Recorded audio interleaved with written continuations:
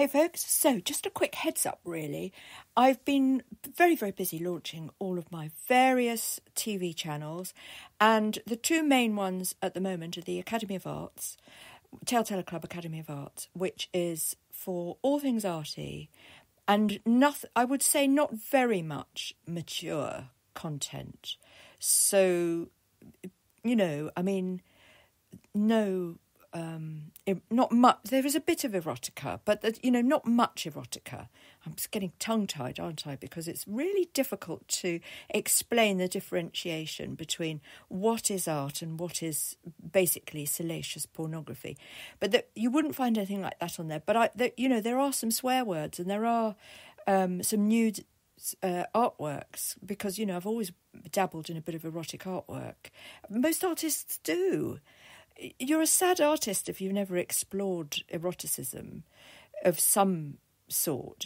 I guess if you're a landscape artist. But you know what? Even if you're a landscape artist, some of the forms that you draw are sexy as fuck. Do you know what I mean? The hills and the valleys and they have connotations. Some landscapes are very erotic. Texture, bushes, flat. Do you know what I mean? Water, droplets, all of these things, highly, highly erotic and sensual. Perhaps sensual's a better word. Let's use sensual instead. But my other one, the Dominatrix. Now, when I was a Dominatrix performer, I used to go around art galleries doing all this performance art. There's a lot of poetry and prose and photography and films with a huge strap on, and it was all very tongue-in-cheek. And all of those videos are on a different channel. They're on a Vimeo channel called Dominatrix, on-demand video channel. And I've been sort of playing around with it. Well, what could I do now? I mean, I'm bored of the Dominatrix prancing about, putting men to rights. I'm tired of that whole, what do you call it, the sensibility of it. It was funny, it was very, very much part of my anger and rage and feminism at that time. It's a bit done now, I'm bored of it, I've moved on. But I still like the idea of using masculine erotica on feminine forms. I like that. It still excites me, not sexually, but as an artist. It makes me, I'm fascinated, and it's why I've got loads of tattoos. I was brought up to think only men had tattoos, and now I'm covered in them. And, it's that same sort of thing. It's a sort of feminism. It's a claim, you state your claim on a masculine ideology or a masculine sensibility or a masculine accessory, and whether that's wearing a penis in your earlobe. I've seen earrings, by the way, I might get some, or a strap-on or a cock piece. Do they call them cock pieces or cod pieces? I think they're cod pieces, aren't they? All of these things, jock straps, bejeweled jock straps, stuff like that.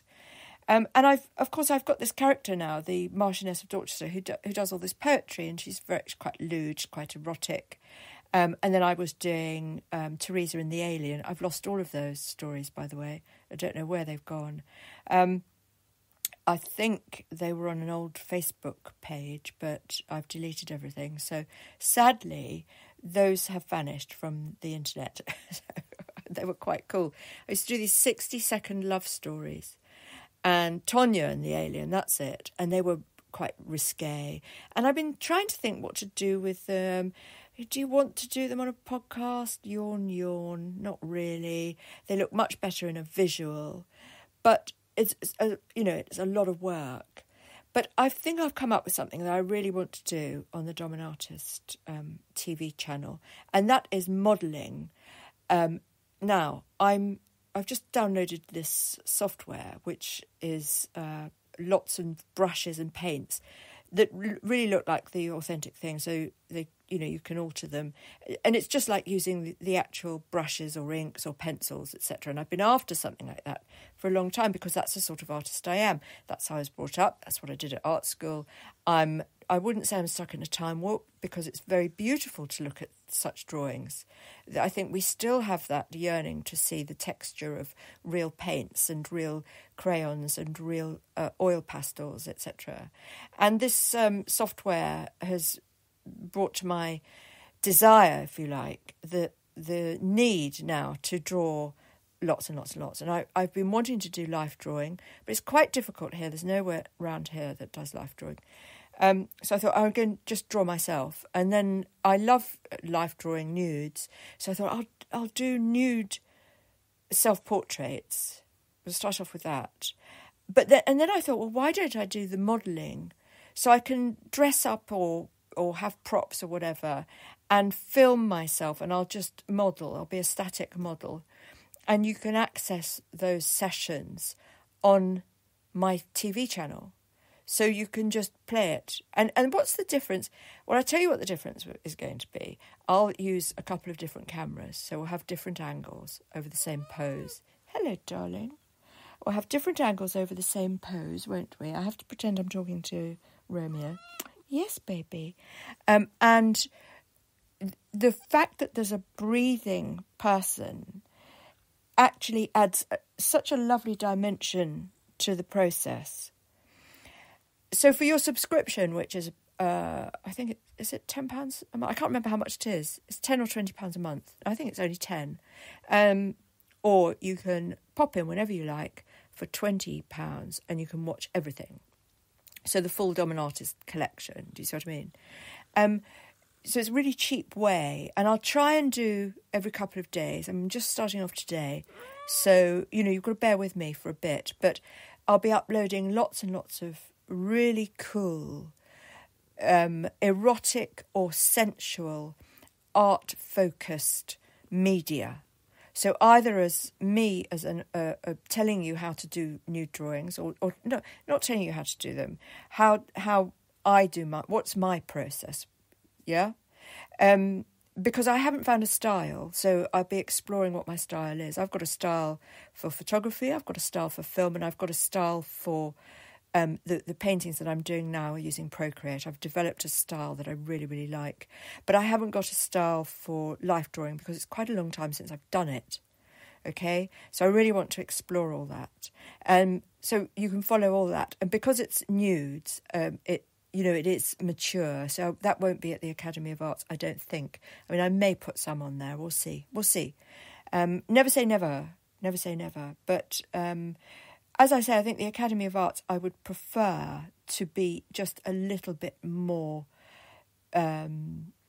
kid-friendly or young adult-friendly. Do you know what I mean?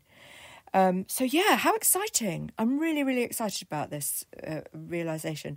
And it all stemmed really from during lockdown, or basically my daughter does a fetish life drawing class in Brighton. She's just set it up. So if you have a look around the internet, you should be able to find her. And I remembered that during lockdown, when we first got into lockdown, I really wanted to do some life drawing. And I joined a group called the East London Stripper Collective. And I never actually did a drawing session. But basically, you for £10, may have been more, I can't remember, you log in at the set time and you can draw the models, and 2 or 3 of them in different poses or whatever, however it was. Obviously nude and with their high heels on. So I was telling my daughter about this, and then I was thinking, because I want to launch myself as a model anyway. And I thought, well, I might as well do that on my channel myself. I don't want to set up a business doing it where I'm having to pay models and all that. I want to be a model myself. And I thought that's a really good way of doing it, isn't it? I'm 61, but I've got a very unique look. So I've got covered in tattoos and I've got very long white braids, but I also wear a lot of wigs. So, you're going to get something quite unusual. Do you know what I mean? And I think this is really exciting. And I think as artists, we want something unusual. And maybe at some point there'll be, a bit more fetishy and a bit more dominatrix I don't actually own any of my Dominatrix costumes anymore, or my strap-on. But, we can explore those ideas as artists at a later date. I think I would quite like to do something as the Marchioness of Dorchester, where, there's lots of paraphernalia, which is a bit more creative than a strap-on. I don't think strap-ons are particularly creative, unless they're covered in diamonds, which already I'm talking myself into getting one, or gold. Now, a friend of mine did send me once a link to a gold strap-on. I should probably see if I can find that again. I'll go immediately, I've finished this podcast, and see if I can find it. Oh, it wasn't real gold. But yeah, that sort of thing. Do you know what I mean? Really over-the-top theatre. I want theatre in my life, guys. I want theatre and performance, but I want it, a higher level. I don't want bass.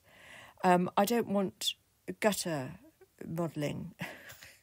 There are other girls who are much more suited to gutter modelling than I, and they're all on, what's it called? OnlyFans. And, that's not really what I'm about at all. We're in the upper echelons of perversity here at the Dominatrix Project. Never forget that, my friends. Never forget that. So yeah, there we go. How exciting. How exciting. I'm rather thrilled that I finally found my place in the realm of the internet. A place that is safe, a place that is private, because I don't know who subscribes. I know that there are subscribers, but I know no names. So you are perfectly, cloaked in privacy, and that's important. Whereas when you go to OnlyFans, you're not, are you? I think it's a bit more public. So yes, I am very, very, very, very, very excited to launch my modelling career on my Dominatrix website. Internet, no. What is it called? It's a TV channel. I'm too excited to talk, guys. That's the problem. And also I've come off all my drugs. I've come off my prescription medicine. It's made me really hyper alert. So I'm having a mania episode, which is quite exciting and interesting. And I better get on with some art, hadn't I? So if you want to go along, you can see everything that's there today. I mean, it's loads, hundreds of films. A bit Dominatrix-y, a bit Dominatrix based, but, lots of BDSM stuff. And in fact, I'm going to upload some fetish waterworks footage shortly for a piece that I did. I think it was called The Slut Wife or something like that. And it was very radical feminist art, nothing erotic, but it did involve a urine. And you may or may not be interested in that, I don't know. But there's nowhere else for me to put this stuff other than my own channel. So that's over at www.vimeo.com/on-demand/dominartist. And if you want the tame version, the / would say, the last / would be iServalan instead. But we are going now great guns on all of this, and Freak's Kitchen as well, which is the show which is going to be exclusively available over on the Telltale Club Academy of Arts. I'm about to start a very radical period of art in my life, and I'm going to thoroughly enjoy it, guys. And I hope you'll join me for the journey, because, it's always better with friends, as it were. So there we go. Lots of love from HQ. And I'll catch you later.